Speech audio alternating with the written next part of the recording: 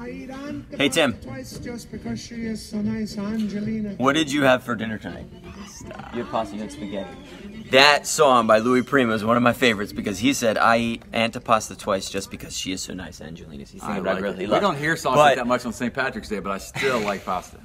That's music I love to listen to when I'm cooking pasta, when I'm cooking spaghetti. We're seeing some questions online about spaghetti plots. What in the world is a spaghetti plot? And it is something a lot of forecasts, a lot of meteorologists use to get better answers in forecasts, particularly for tropical systems. Now I can tell you, when I was younger than you, spaghetti you ate, you know, and the reason is because we didn't have that many models. Yeah. I can totally understand now why people call it spaghetti. It's a bunch of noodles up there. Yeah, yeah. But there is more science than just throwing a noodle on the wall. Exactly. And so these computer models, the spaghetti plot is, we'll show some right now. Basically, they look like like Tim was talking, a bunch of noodles, a bunch of lines. And what they are these computer modules that are taking current information from a tropical system.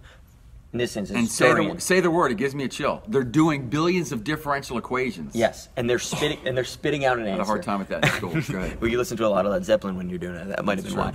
But they spit out an answer. So as the storm is changing its current observation, its current conditions, the equation is always going to be changing. Therefore, the spaghetti models are always going to be kind of fluctuating and changing a little bit. And we know that no one particular model is perfect. We know that. Yes. But it's almost like if you can get 10 pretty smart people into a room, they might be able to figure something out that maybe one person by themselves can't.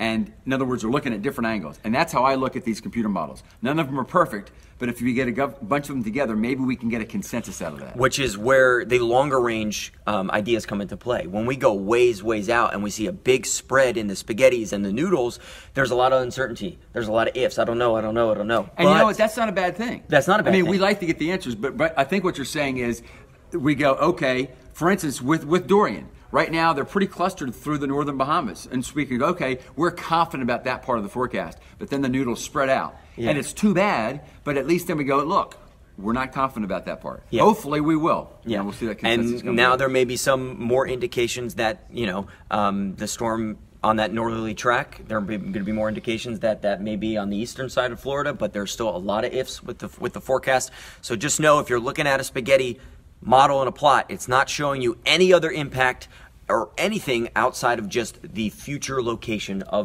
that exact center. So keep that in mind, that spaghettis, while I love spaghetti, I don't necessarily like spaghetti plots because they don't include all the impacts, but they do a good, they give us a good indication of where the center of the exact storm may be going.